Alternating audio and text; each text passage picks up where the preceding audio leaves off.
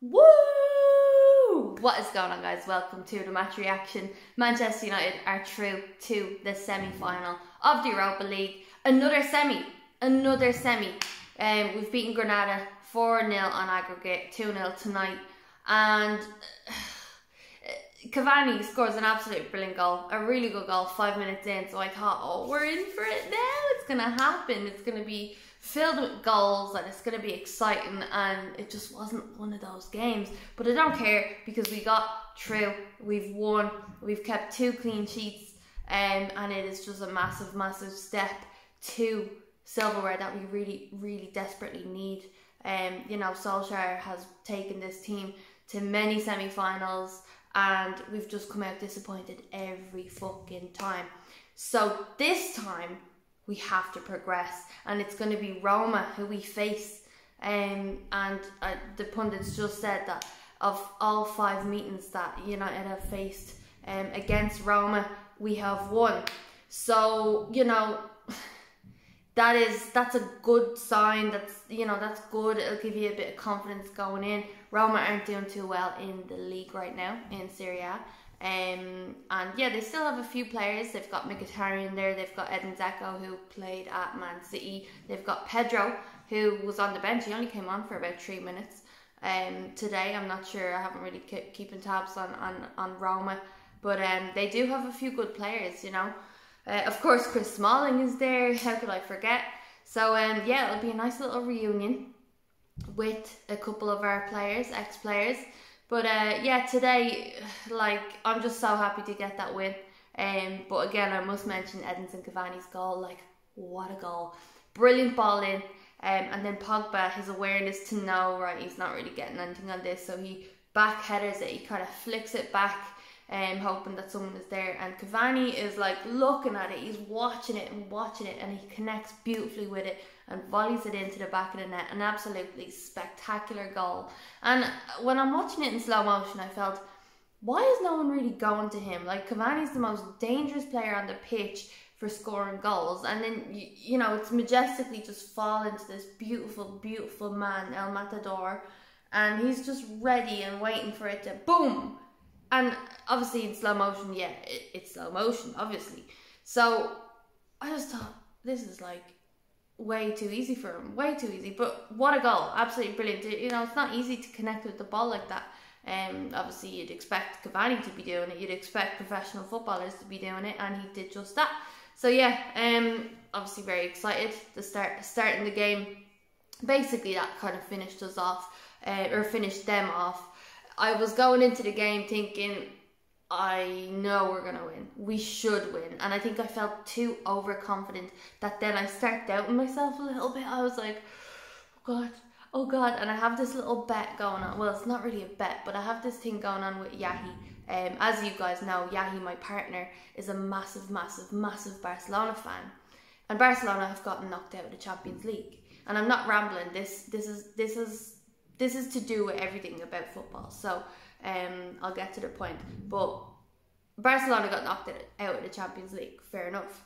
Real Madrid are still in it. Real Madrid are Barcelona's biggest rivals. So Yahi was pissed off at the fact that Real are still in, and I was supporting Real Madrid against Liverpool because of course I do not want Liverpool to do well in the Champions League. So she was mad at me because I was rooting for Real Madrid. So then she starts saying she starts singing songs. Obviously she's Spanish, so she's Granada, and singing all these Spanish Granadan songs.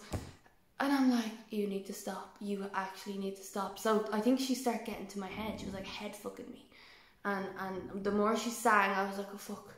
Oh God, what if they do come in and score? Because the first leg I was worried. The first leg they had a load of shots. And today they weren't bad at all. They definitely had chances.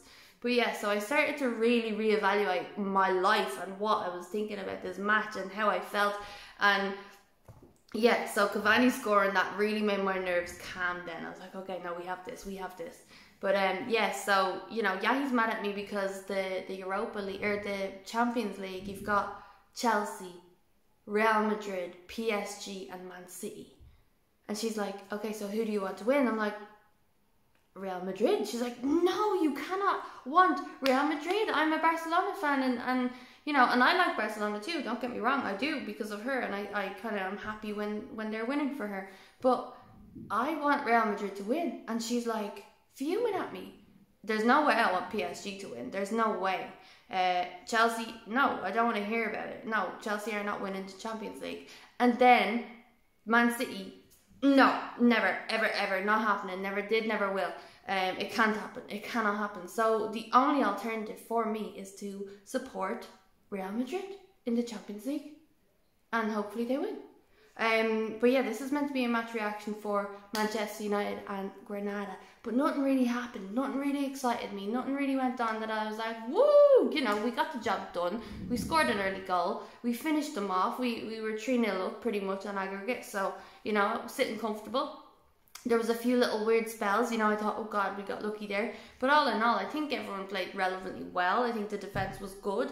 Axel Tuanzebe, solid. David De Gea, really, really good saves, actually. You know, if he wasn't there tonight, well, obviously we would have had any goalkeeper. I'm sure they would have done well too. But I think he really did stand up, and he did quite well. I think the little bit of competition between him and Dean Henderson is actually, it's going to work pretty well. Because I think David De Gea is going to be like, screw this. I'm going to show you what you're missing. I did notice there was a little added spice about his game today. Maybe a bit of bravery. You know, he ran out for a ball and it was very Henderson-esque. You know, David De Gea sometimes is a little bit more cautious, but he just ran out and kicked the ball. And I was like, I felt that he was very, very loud. He looked a little bit angry towards the end when Tellez kicked the ball out. He tried to clear it and it went out for a corner, and David De Gea was like, ah! You know, and I like seeing that. I like seeing the anger and the passion. So, you know, maybe the mix with Dean Henderson and David De Gea will just help the whole team. And, you know, you get pissed off when you're not getting played as number one. So, it's good. It's good. But anyway, Juan Mata. Look, I can't even say his name without smiling. The guy everybody loves. He's the nicest guy in football. He comes in, obviously he's had a difficult time with the passing of his mother. So that is very sad. So he hasn't really played at all, has he? And then coming back from that. So to come on and do well, you know, he definitely put a shift in. And then he goes and he doesn't score the goal, but he made it. You know, he goes to head it, and Vallejo, he thinks that Juan Mata has the ball. He's like, oh, it's done. He's heading it into the goal. And Juan Mata actually doesn't get it. He misses it pretty much, and it hits the guy in the face or the shoulders and just goes in anyway. But from certain angles, it definitely looks like Juan Mata got it. So yeah, I'm just gonna let him claim it, but even though it's not allowed, but still, yeah, I think he deserves that, don't you? But yeah, God, I'm definitely really happy. I think facing Roma, I kind of wanted Ajax for some reason. I don't know, like, obviously because before we bet them in the Europa League, so I was like, it'd be nice to do it and have Donny van de Beek. But then again, Donny van de Beek isn't a major player for us. He's not in the starting 11. He doesn't get much time, so it might then work badly in our favour. But then of course we've got ex-players like Mkhitaryan, like Chris Smalling, and players that know Manchester United, and maybe not recently. So yeah, I just think I kind of would have preferred Ajax. But in saying that, I'm happy with Roma. I think we can go ahead and win this. I really do. I did feel that way a while ago. I may not have said it too loudly, but I definitely feel like if we do well, if we keep our form going, there's no reason why we can't. You know, the teams we're coming up against, we have been the favourites for a very, very long time. So there's no reason why we shouldn't win the Europa League. Arsenal, again, they had a massive win tonight. They won 4-0 against Slavia Prague. I'm not sure on aggregate what it was. I think it was 2-1 or 3-1, something like that. So they've basically smashed them. So they are obviously one of the favourites as well. So it could quite possibly be, if United do well, fingers crossed, if United do well, it could quite possibly be an all-English final again. which has happened recently in the Champions League, Europa League, all that jazz.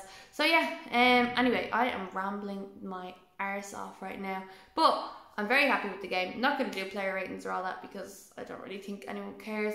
We had a great game, we won the game, clean sheet, we're through to the semi-final, and it is late, so I need to go to bed.